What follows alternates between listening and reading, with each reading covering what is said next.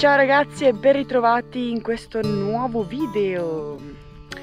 Vi racconto del mio primo weekend in van e dell'altopiano di Asiago e dintorni. Adesso andrò anche alle cascate, quindi ci sarà anche un po' di acqua e un sacco di verde e pace. Vi ricordo che sono uscite le date della vacanza in bicicletta, del viaggio in bici che propongo come guida. Trovate il link in descrizione qui sotto, andate a dare un'occhiata. Se avete qualche dubbio scrivetemi, i posti sono molto pochi, quindi affrettatevi e buona visione! Pronti in partenza per il primo weekend sul furgone, attrezzato molto alla buona e direzione altopiano di Asiago, e poi vedremo on the road cosa fare.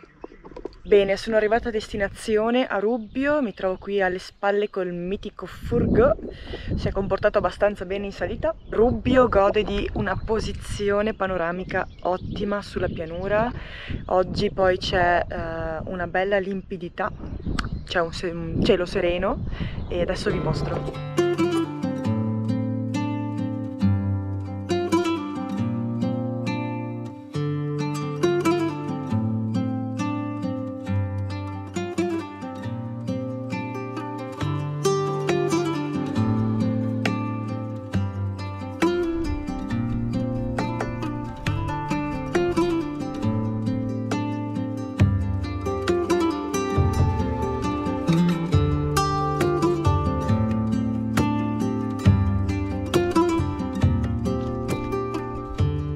Mi trovo nella cava mascherata, che è un'opera di Tony Zarpellon, si trova qui a Rubbio e sopra Bassano. Infatti Tony Zarpellon è bassanese, è un artista locale ma conosciuto a livello nazionale.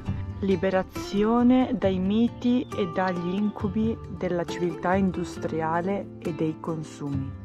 Trovo che sia molto carino da parte degli artisti regalarci queste opere in ambienti naturali, quindi grazie Tony Zarpellon. E ora mi trovo nella cava dipinta, sempre opera di Tony Zarpellon e sempre una rivalorizzazione del territorio. Il rapporto con il silenzio e lo spazio aperto della natura aiuta a scoprire la propria identità.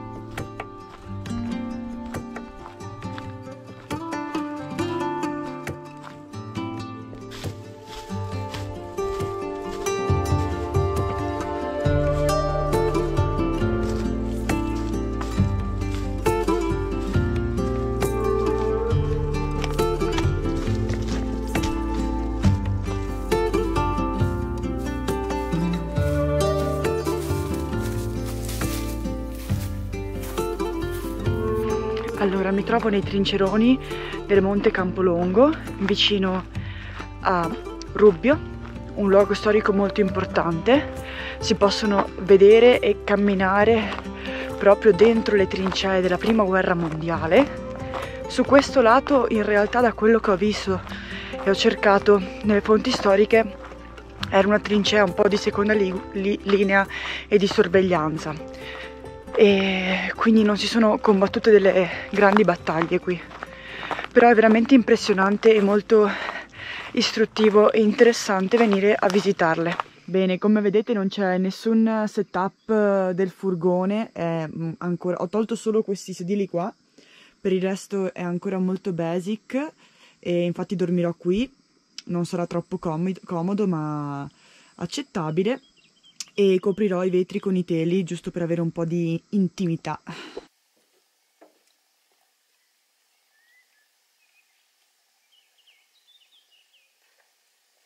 posto super tranquillo, vista magica.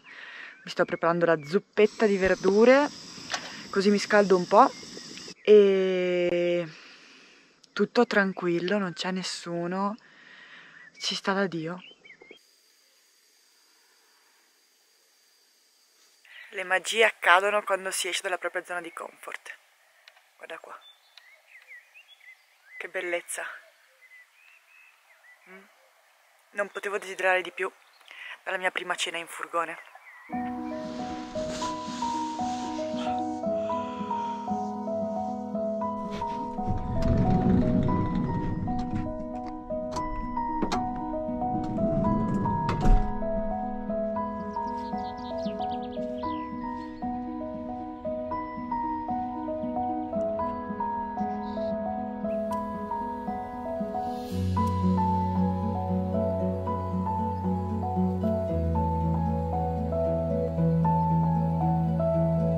C'è un sole bellissimo, mi sono alzata ben oltre all'alba, cioè mi ero svegliata anche alle 6, però poi mi sono alzata alle 7, ho dormito benissimo, c'era un silenzio incredibile, non ho sentito nessun rumore, cioè mi sono un po' svegliata per la scomodità del mio letto precario, ma per il resto fantastico.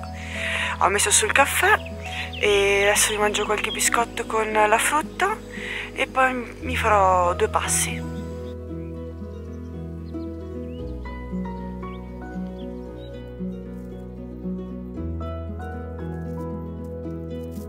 Ho raccolto un po' di mozziconi di sigaretta, così ho lasciato il posto migliore di come l'ho trovato.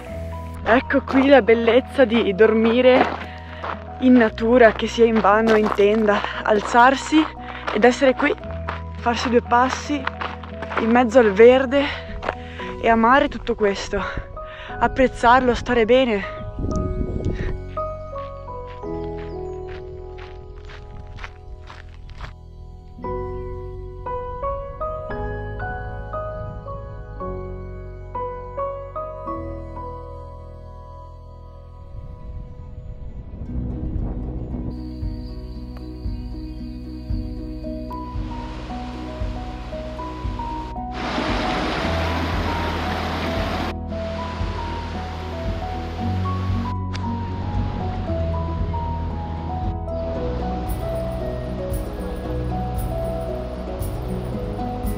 Sono sulla ciclovia del Brenta a Oliero, sto andando alle Grotte di Oliero e poi ai Calieroni di Valstagna.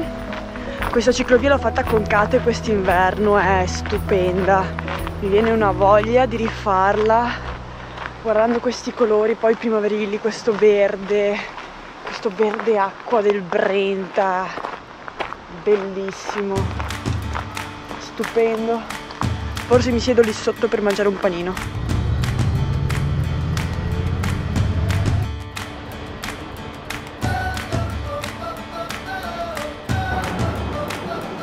Questa qui per esempio la chiamano la pannocchia.